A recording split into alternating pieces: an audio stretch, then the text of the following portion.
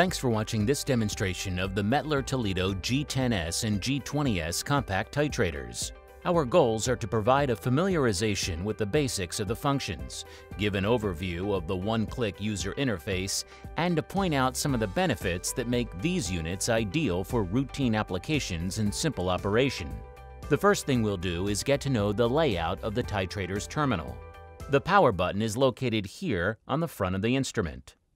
Pressing the Info button accesses interactive online help for the content of the dialog that is currently on the screen. The Home button returns the user to the home screen from any menu position, even while tasks are running, and the Reset button ends any current tasks. This is the home screen. It is the shortcut area where all one-click tasks are set up. The units allow up to 30 user-specific screens. The G10S allows up to 4 icons on its home screen. The G20S uses up to 12. The status bar contains the current menu item, the date, time, and current instrument status in the Tasks section. The Start button is for a quick start for a defined standard measurement of the instrument. User Data is for information about the currently logged-in user, and the Logout button is to directly log out the current user. There are 5 menu buttons in the column on the left. The Methods menu is where methods for calibration, titrant standardization, analyses, etc. are created, edited, and deleted. The Series Templates menu is where sample series of up to 120 samples are created for any available method on the titrator. The Results menu provides detailed information about results, sample information, and statistics for print or export on the most currently run individual or sample series. The Setup menu is where system settings are customized within an individual lab's requirements. The first submenu under Setup is Chemicals. Titrants, calibration standards, auxiliary reagents, and the like are managed here. User Settings is where user-specific settings such as language, setup of shortcuts on the home screen, and even the screen color are defined. Values. Blank values and other auxiliary values are managed here. Blank values are used when subtracting solvent blanks, and auxiliary values are used to pull other external values to be used in a calculation, such as with a back titration. The Hardware menu contains settings for the various hardware resources used by the titrator, such as electrodes, pumps, and printers. The Global Settings menu is where system settings, user management, and analysis and resource behaviors are managed. The Maintenance and Service section is where methods may be imported or exported, where a factory reset can be performed, and where the firmware can be updated. We can go back to the home screen by selecting Back. Finally, the Manual menu is where manual control of various resources is done, such as taking a quick pH measurement or activating the stir. There are only a few steps to getting the compact titrator ready to run samples. Everything that's needed to get started with an acid-base titration is included in the box. All that's needed is titrant. In this demonstration, we'll perform an acid-base titration using 0.1 normal sodium hydroxide as the titrant. However, with the appropriate electrode and reagents, these units can perform redox, argentometric, and photometric titrations, as well as ion-specific measurements. First, we connect the power supply to the back of the titrator and plug it into the wall socket. Then, power it on, and log in as the system administrator. The titration stand is where the sample cups are attached, and it is fixed to the titrator with a screw. Available stirrers are the built-in magnetic stir and the propeller stir, which is installed by placing it in the titration head and attaching the propeller stirring rod from the bottom. The titration head rotates to use either stir. The propeller stir is plugged into the stir pump input on the back of the unit. A DGI 115 combination pH electrode comes with the unit. The electrode cable is attached to the electrode on one end, and on the other it's connected to the back of the titrator at the sensor port. On connection, an identification message will pop up, confirming the new addition. This plug-and-play feature of the compact titrators helps reduce errors by ensuring correct titrants and electrodes are in place for the current analysis. After putting a few milliliters of 3 molar potassium chloride in the electrode and holder can be kept on the titration stand for now. If using a printer, it should be connected to power and then to USB 1 or USB 2 on the back of the titrator. To assemble the burette, the dispensing tube is attached to the right side of the stopcock valve, and the burette tip is placed in the burette holder. The suction tube is fastened to the left connection on the burette head. The other end is pushed into the titrant bottle, the red tubing pushed onto the fitting. The burette can be stored on the burette stand. Sodium hydroxide titrant must be protected from atmospheric carbon dioxide, so the drying tube is filled with a CO2 scrubber and fitted on the burette stand with the drying tube holder. The burette body houses the plug-and-play RFID. Burette volume, titrant, titrant concentration, and the serial number of the burette are kept here. So this feature prevents the accidental use of the wrong reagents.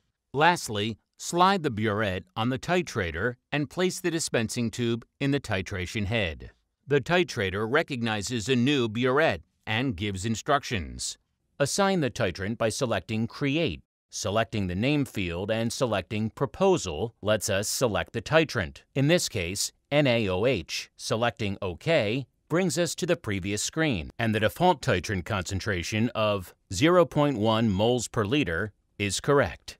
Finally, the burette volume needs to be set at 20 milliliters. Selecting Save writes this to the burette's RFID chip, so next time the burette is used on any plug-and-play titrator, it is automatically identified. Finally, the burette is filled by entering the Manual Functions menu, selecting Burette, finding the 0.1 normal sodium hydroxide, which will be identified with a PNP.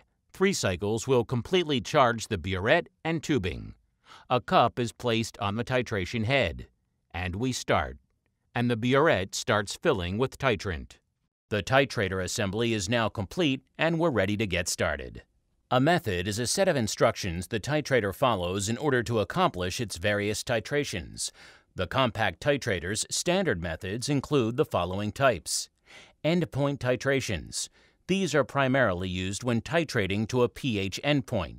Equivalence point titrations are used for non-pH titrations, such as salt content with silver nitrate or redox titrations, but can be used for pH titrations as well. Titer methods are used for standardizing titrant with a standard substance. Calibration methods are used for sensor calibration, usually used to calibrate pH sensors for endpoint titrations, but they are also used to calibrate ion-specific electrodes. The pH sensor test method is used to check the slope, 0 point, and drift of a pH sensor, like an electrode health check. Measure methods are used for controlled transfer of a sensor measuring value, such as a series of pH measurements. Blank methods are used to account for a solvent blank in our titration. Running this method stores the result as a blank value. This stored value is in turn used in calculation of the sample's titration method, subtracting it from the result. Lastly, the learn titration is used, for example, with an unknown new sample to determine the best parameters for carrying out an EQP titration. Titer determinations. Most users purchase a pre-standardized titrant and initially skip this step. In cases where labs make up their own titrant or would like to use a titrant that has been around for a while, the titrant can be standardized with the titer determination method. We start by selecting the Method menu selection and starting a new method. The two selections are Standard and METTLER method template. Standard templates give us a blank slate with which we create our method. The METTLER method template chooses from a list of ready-to-use common titrations whose method parameters have already been set and can be edited. Looking under the METTLER method template, titer of 0.1 normal sodium hydroxide is one of the methods, so this one is selected. This is the method function list for the method. Although this method has been customized for sodium hydroxide standardization, some of the method functions may be customized to make it specific to the lab or the user. Title.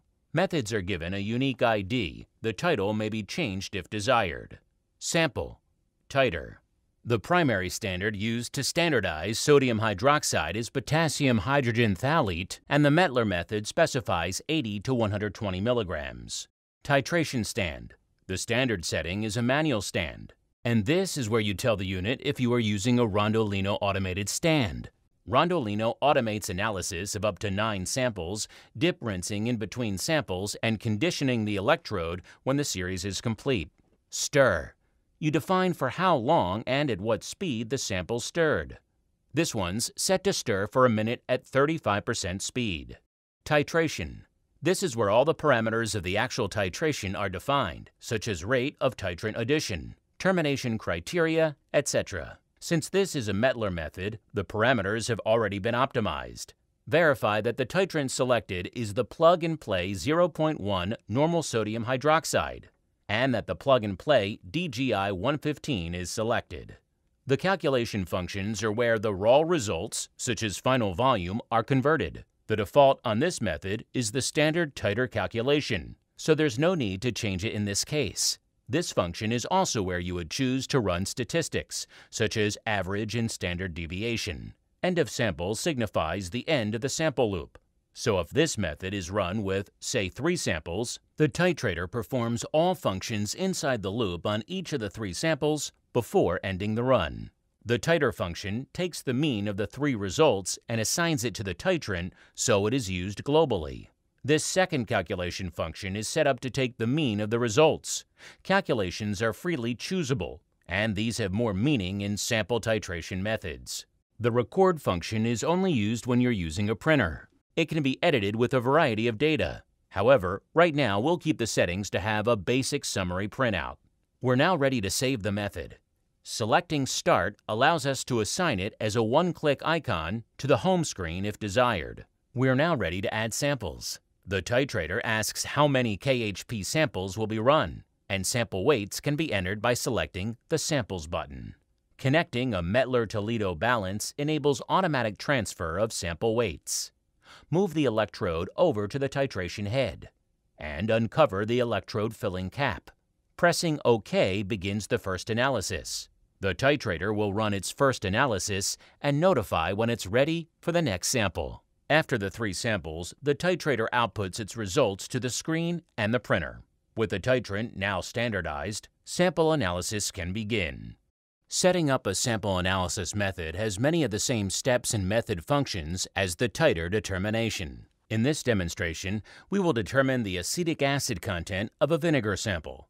Start by selecting the Method menu selection and starting a new method. Under METTLER method templates is acetic acid in vinegar. This method's parameters have similarly been optimized for this titration, so only a few customizations need to be made.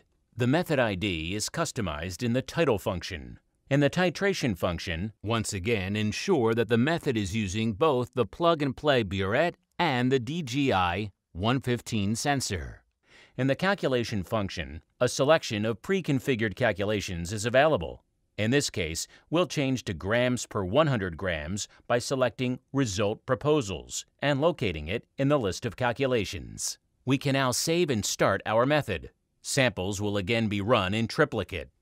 About 1 gram of the sample is weighed out into a titration cup. The weight is transferred. About 40 to 50 milliliters DI water is added. It's put on the titration head, and the analysis is started. Once again, an overview of the sample results as well as a printout are available when the samples are done. This demonstration covered a basic acid-base application on the compact titrators and hopefully showcased its ease of use and flexibility. Other applications include salt content of food products, vitamin C content, iodine and peroxide number of edible oils, TAN and TBN of petroproducts, copper and nickel of plating baths, water hardness.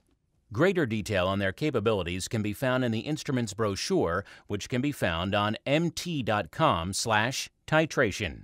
Let's take a quick recap of the differences between the G10S and the G20S. The G10S has a maximum of 10 method functions. A G20S can have 12. A G10S has memory for 5 methods. A G20S can hold up to 100. Up to 12 icons can be placed on the G20S's home screen versus 4 on the G10S. The use of LabX Express titration software, a second drive, and a barcode reader are only possible on the G20S. Finally, the compact titrators are part of a much larger titration product offering from METTLER TOLEDO. So if your lab is in need of more capabilities such as Carl Fisher analysis, greater automation needs, or higher sample throughput, more than one burette and electrode available for titration, or more method functions, you can find information about our Titration Excellence line at www.mt.com/titration, where you can also notify us to have someone contact you.